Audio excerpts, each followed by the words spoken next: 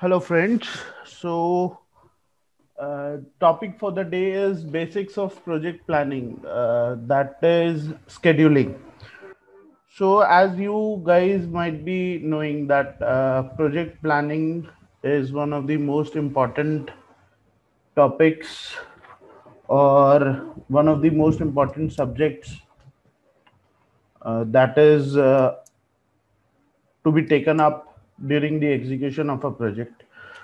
It involves sequencing of activities, then calculating the resources required, what are the timelines of those activities, and if we fail to take up or execute it properly, we might fail. Means this may lead to failures in the project.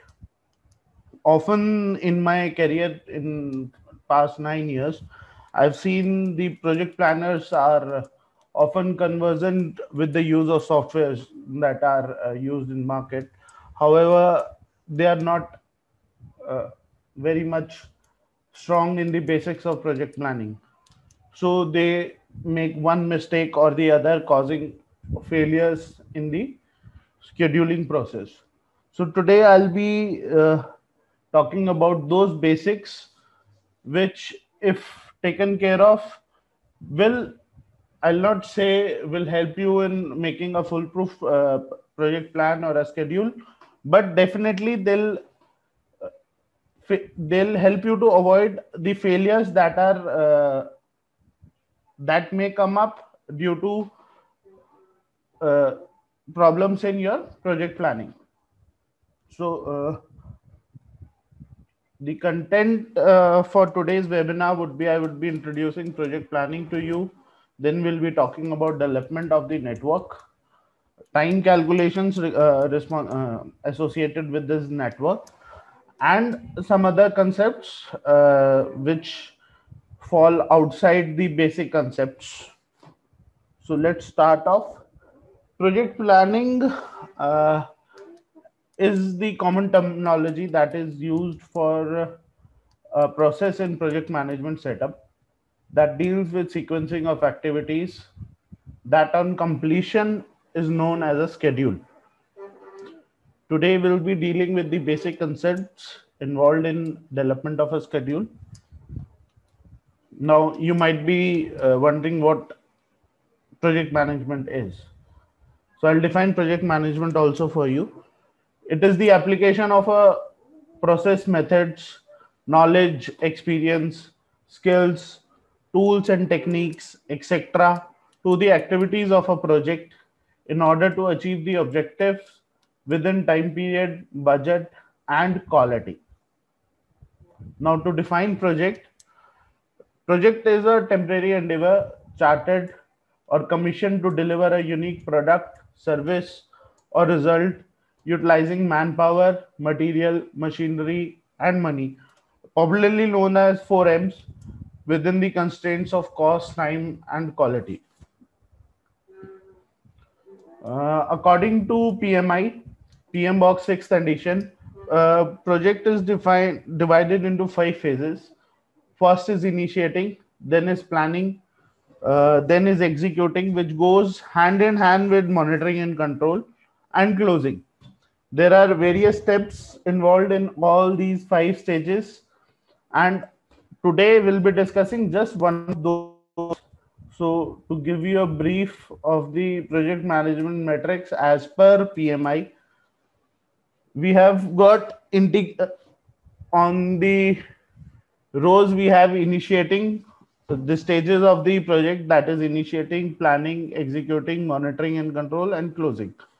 And in the columns we have various knowledge fields that are responsible or that are used in project management, that is integration, scope. Integration is basically summing up of all the rest of the 10 knowledge management areas. Then there is scope, what work is to be done, time, how it in what time it is to be done, cost, under what cost means cost, under what expense it is to be done, Quality will give you the quality parameters. HR will give you the human resource part of it.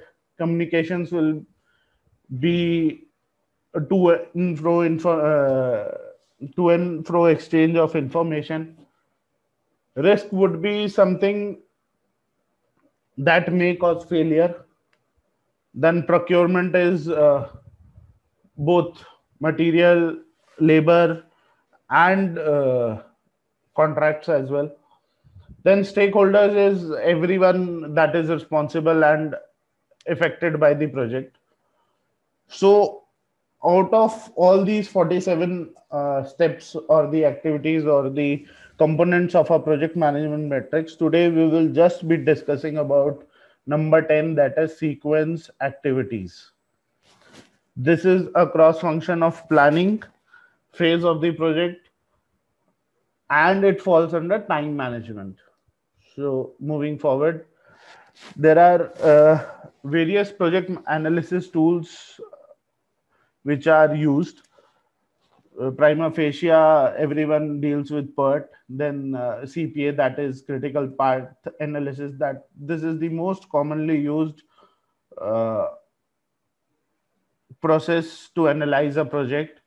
Then there is critical path planning and scheduling, decision critical path method. These are derivatives from critical path analysis. Then there is general resource allocation and scheduling programming. Then there's GERT, LCES, PEP, PNA. PNA is also a President's Network Analysis. This is also one of the most commonly used techniques. This is a technique that is mostly used by the softwares. Then there is line of balance techniques, LPC, linear program chart. Today I'll be using the mix of all these techniques and combining them with my 9 years of experience and letting you know of the basics that are used to analyze a project during the planning phase. So uh, there are two types of processes that I'll be discussing. First is activity on arrow. So this is just a common diagram. Here the circles represents the event and arrows represent the activity. Second would be activity on node. Here arrows represent the boxes represent the activities, whereas the arrows represent the relationship between various activities. Now, how let's start off with the topic. There are three basic steps that you need to keep in mind when you go for development of a network. First is determining the precedence relationship. What does precedence relationship means? Precedence relationship would mean what activity would follow which activity, and which activity will be depending on what all activities. This needs to be analyzed very carefully. There is no logic, there is only knowledge of language required in this. Under you just need to read between the lines and through the lines what is written, and you'll automatically know what is what activity, which activity will follow what activity, and how the scheme of activities will go upon. Second is determining the extent of interdependency. uh, this is one of the few advanced steps which should follow. Interdependency basically means how activity A and B or B and C are related.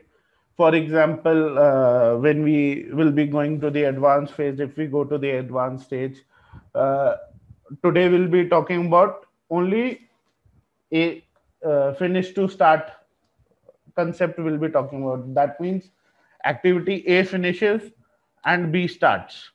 Interdependency means there is also a case that A starts and B starts simultaneously. or B starts 2 days after the start of A.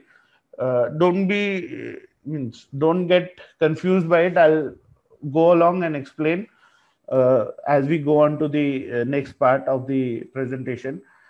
Then the last step is scheduling the flow of activities. Once you understand point number one and point number two, point number three will come automatically to you. So to explain these 3 points, let us take up one example.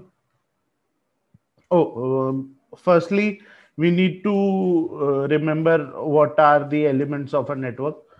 So activity is the basic building block of a project. It is represented, we'll be talking about activity on arrow first. So it will be represented by an arrow. Event is marks the start or end of an activity. It will be represented by a circle. Network, the combination of various events and activities will form a network. Dummy activity will be represented by a dashed arrow. And one thing you need to remember is crossing of arrows, that is pipeline method. If there are two activities that are crossing, then you need to make a loop and then follow that activities. Numbering of events, foot rule method or functional rule, Fulkerson's rule. This I'll explain you in the next part. Then there is relationship between activities independent. If if they are independent, sequence, burst, they merge or they combine. This also I'll explain it to you as we go by. Let's take up an example to understand the concepts better. I hope everyone is comfortable as of now, and we'll discuss this example, and whole of the concept will be dependent upon this example, understanding of this example only. So let's start off. A activity A, here A, B, C, D represent activities. So A represents the start of the project. Then A is followed by activity B and C. Activity D starts on finish of activity B. Start of activity E is dependent upon completion of C and D.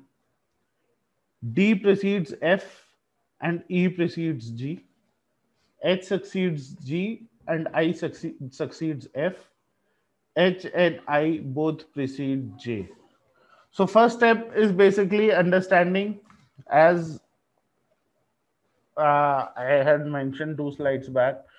First step is determining the precedence relationship. Precedence relationship means what activity precedes which activity. So I have summarized this for you in the next. So let's start discussing it one by one. A represents the start of the project. That means A will not have any predecessor activity. There are two type of activities for any activity that we'll be discussing. One is predecessor. Predecessor means it precedes, or how to simply put it, it will happen before this particular activity, and successor activity, which means it will happen after this activity. So A represents start of the project. So on the start of the project, before the start of the project, there is no activity. So A will not be having any predecessor. However, then point number two is A is followed by activity B and C. So there are two successors to B and C. To A, that is activity B and C. So when we list it out, there'll be a simple column, activity, predecessor activity and successor activity. For A, in predecessor activity will be not applicable or none, and successor will be B and C. Then we come down to activity B. Activity B will have predecessor as A, B is the successor of A, thus vice versa. Sorry, A will be the predecessor of B. And if we come down to the next step, activity D starts on finish of activity B. Thus, activity D will be the successor of activity B.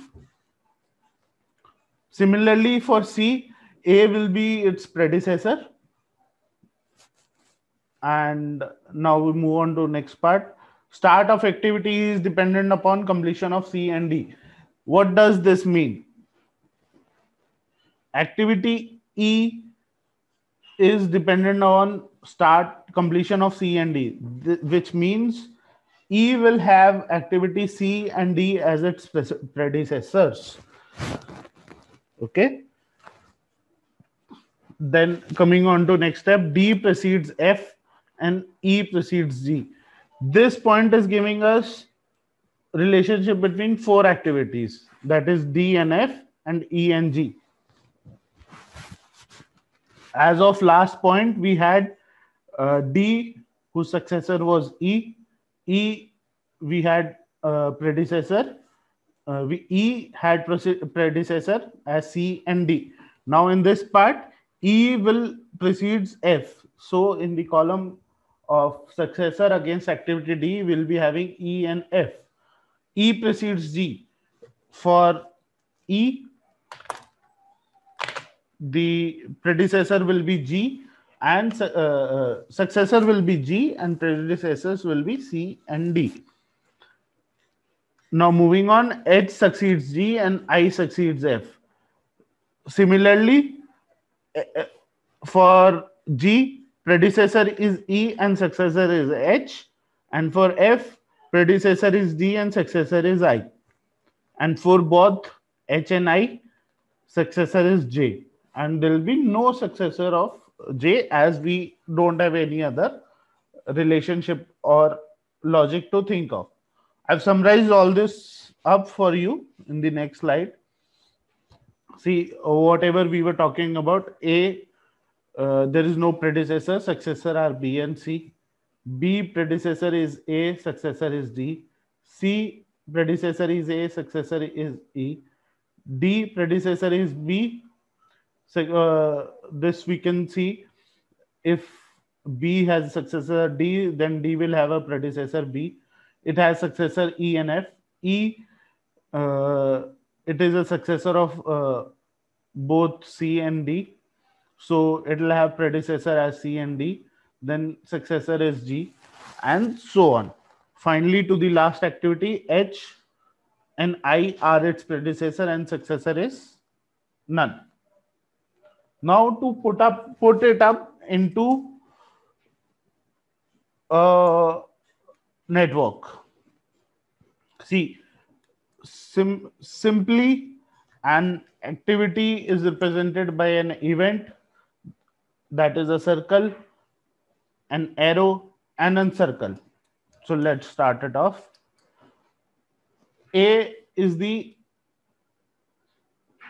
initiation of a project. So circle, arrow, and circle. A. This represents the start of the project. It is followed up by B and C. So there are two activities which will start on completion of A. Then on completion of B, D starts and C gets completed separately. Now here is the trick thing. E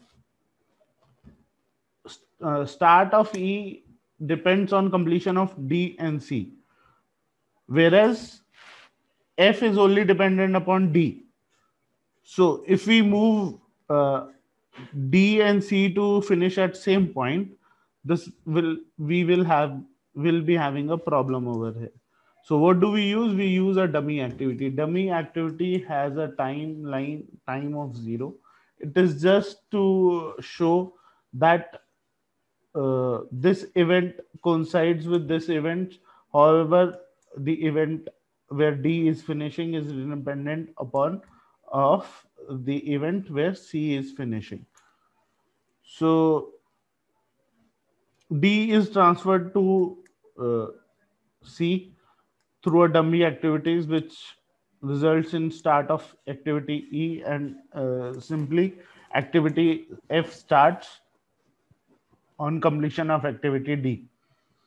And as we move forward, G is dependent upon E, I is dependent upon F, H is dependent on H. Both I and H precede J. So this will form development of a network. What we were talking about in the slides, determining the extent of interdependency, this can be understood over here from D, C, E, and F. E is dependent upon C and D, but F is dependent only on D.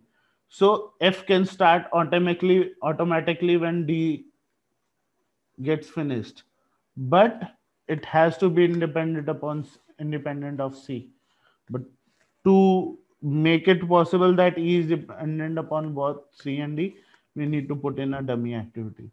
This is what dependency or means. So in development of a network, we need to remember one golden rule, which is the network diagram represents a project which compulsorily has single start event and a single end event.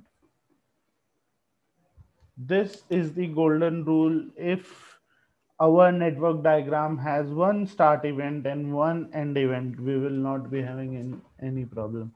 This is one of the most common problems or mistakes that is done by project planners. They have two or three ends which do not